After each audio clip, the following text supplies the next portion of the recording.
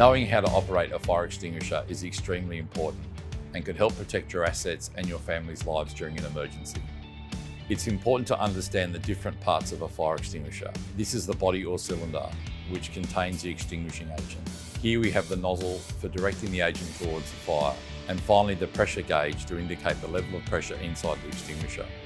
P stands for pull the pin. Start by pulling the pin located on the extinguisher's handle.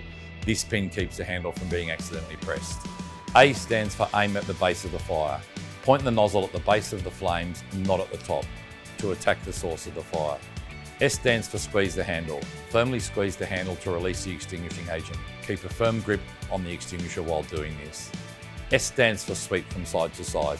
Sweep the nozzle from side to side across the base of the fire. This sweeping motion helps cover a larger area and ensures the fire is fully extinguished. Now watch as I demonstrate these steps on a controlled fire. In a real fire emergency, make sure you always prioritise your safety and evacuate if necessary.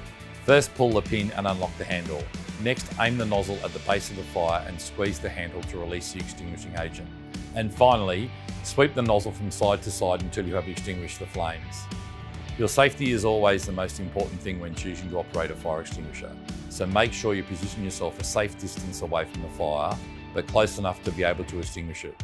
Remember, fire extinguishers are designed to handle small fires. If the fire becomes too large or uncontrollable, evacuate and call 000.